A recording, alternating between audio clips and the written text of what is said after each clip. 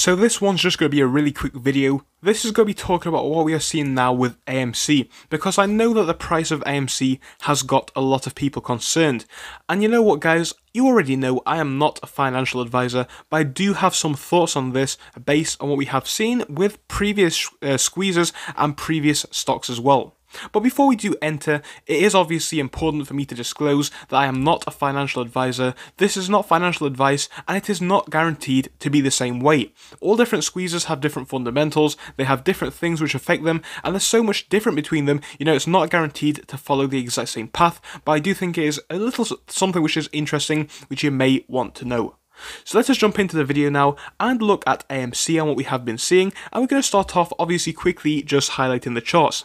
Now if you do want to see a bit more of a detailed version of this, we have done that just a few moments ago. Let's have a look at the volume that has been traded today. We can see a volume figure according to Yahoo Finance of 220 million, and that does appear to be actually correct, so that is good to see. So about 220 million, it is quite low for AMC, and there could be a lot of reasons to that.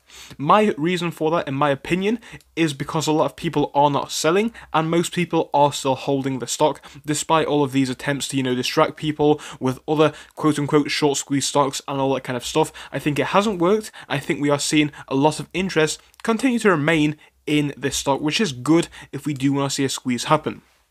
Now, for this one, I'm going to refer back to that image which I speak about all the time on this channel, because I think this is an important image. Now, this is not guaranteed to be the case, I'm sure you do already know that, but what we are seeing now, in my opinion, is this with AMC.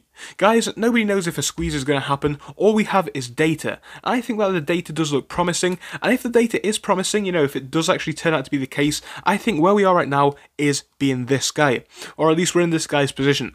And most of us here have been holding for a long time. I've been holding for a few months, and that many more have been holding since January, so fair enough, loads of people have been holding for a long time.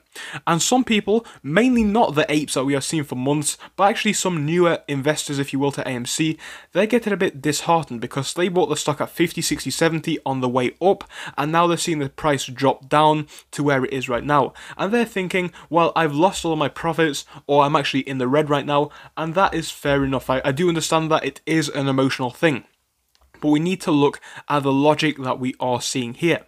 If this stock is going to see a squeeze, even if it was a squeeze to 200, and by the way guys, you already know, I think it's going to be much higher than 200, but let's just say, just to downplay everything, if it was to squeeze to 200, you would like 4x your money on where you are right now. And you've got to ask yourself, long term, is it worth it? And again, I am not a financial advisor, but I just think from where I'm standing, it does look to have a decent chance, and that's just what I believe. So I think that a lot of people are becoming this guy right now. I don't think that is necessary. I think we are so close now, it could happen at any time. We already knew this. Shorts need to cover rather, and shorts could cover, today. It could be happening right now, but it isn't, or it could be happening next month. Obviously, we don't know when it is going to happen, but it could happen at any time from now to the more long-term future. But it is going to have to happen. The shorts can't really afford to keep losing this much money. It is stupid. They're losing billions of dollars per month, perhaps even billions of dollars per week, and we're even seeing sometimes that they're losing billions of dollars per day. At some point, that is not going to make sense anymore, and they're going to have to cover, I personally do believe. But yeah, that's what we're seeing now with people in AMC becoming a bit, intolerant, if you will, to where the share price is heading. Yes, it could break below the $40 range, but I do hope it does not, because let's look at the situation that we are in. This stock, is going to see a little bit of a dip probably tomorrow, but we do want to keep this one above the $40 range. And the reason why so many people are desperate to try and keep this stock at the $40 range into tomorrow is that we will have a lot of calls in the money. So just a few seconds ago, I looked on Stonko Tracker. We will do it together. We'll see what the data says. So right now we can obviously see that we have about 60,000 calls in the money. We've got 326,000 calls out of the money, and this is for tomorrow.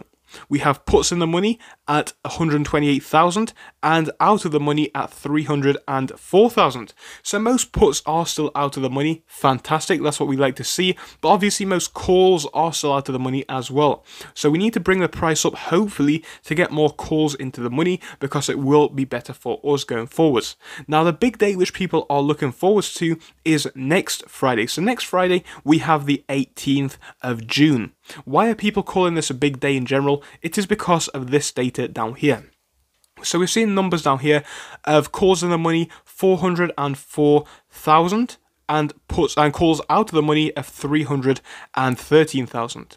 Now that's quite interesting, but where it gets a lot better is the amount of calls, or the amount of puts rather, that are out of the money. We got almost 500,000, in fact over 500,000 puts out of the money if we can keep this one at current levels into next Friday, with only 54,000 puts still in the money. So that would be amazing obviously for the longs, and that would potentially be a big thing going forward. So we do want to keep this one at the current level, if not even higher, to get more calls in the money and more puts out of the money to help the cause for AMC.